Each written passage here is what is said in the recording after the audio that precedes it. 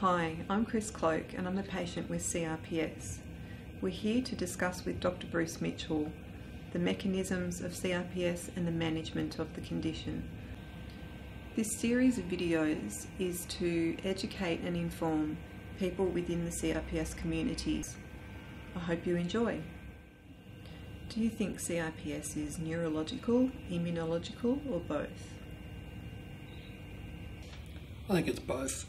There's definitely evidence that neural inflammation is a part of CRPS, particularly early on.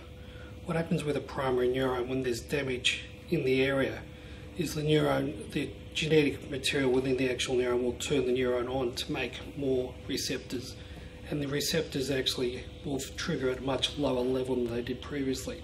So a pain receptor that might have turned off when there was pretty severe pain now becomes turned on with just light touch, and it's constantly firing all the time. It actually feeds itself forward and will actually put pro-inflammatory solutions around itself, so it actually gets itself turned on more and more. So that's definitely an immunological thing that goes on. But then at a spinal cord level, the inhibitory in the neuron dying is definitely a neuronal event. And once it's dead, we actually can't re-establish that neuron. And then the pain actually has uninterrupted access to the spinal cord. And then there's what's going on within the actual dorsal ganglion itself.